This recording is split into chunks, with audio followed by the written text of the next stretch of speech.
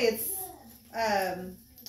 kind of been a dark day in Texas. It's been kind of gloomy, and so even though I'm in my sunroom, it's really not been very sunny. But I got this new system thanks to a dear friend of mine, and so I wanted to get on and do a little video this morning. I read the readings, and it was really nice and everything, but now it's evening, and I was reading the readings for the evening prayer, and it made me think about my day.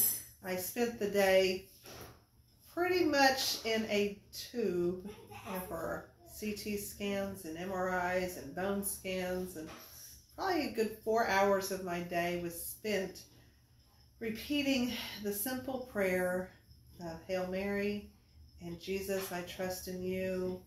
And then I sang some songs about Jesus and just tried to really make it a prayerful time. I thought about all the people who have asked me to pray for them over the last few days and weeks.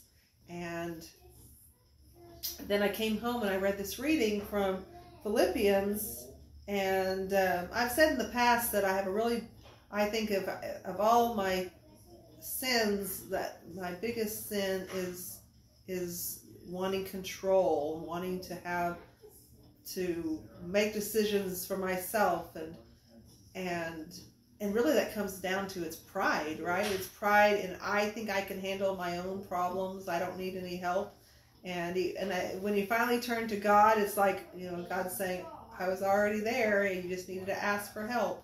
And so today's reading was from Philippians chapter 3, and Paul is saying that everything that he had before and everything that he'll have in the future really comes down to his pride getting in the way, and how he knows he needs to turn everything over to God. He says, whatever gains I had, these I have come to consider a loss because of Christ. It is not that I have already taken hold of it or have already attained perfect maturity, but I continue my pursuit in hope that I may possess it, since I have indeed been taken possession of by Christ Jesus.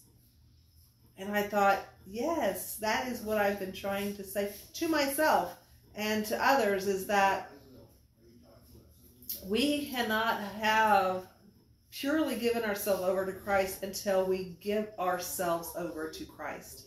We have to give everything to Him and say, it's yours. Do with it as you will. And not try to take control of it ourselves. That our pride is always going to get into the way. It's always going to be our stumbling block if we don't trust in God. And so today I was there trying so desperately to control the situation, and really once I gave it over to Christ and said, let Jesus take possession of me, and not worry about what was happening around me, but just closing my eyes and meditating and thinking about Christ.